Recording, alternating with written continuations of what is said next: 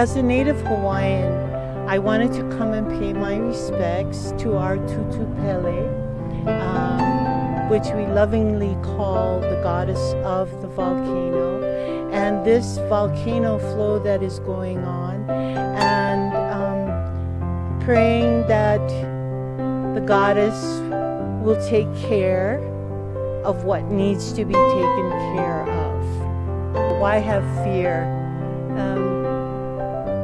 Try to learn to love it a little bit and be a part of that.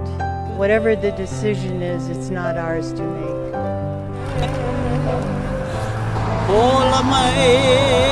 It's out of our control. But we can put that feeling of love and aloha out there and just be a part of nature.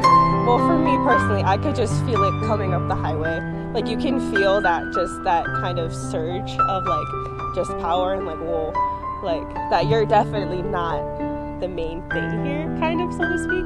I mean, for me, it's just that kind of, that whole Ilona, that something's gonna happen, you just don't know what it is and you don't question it.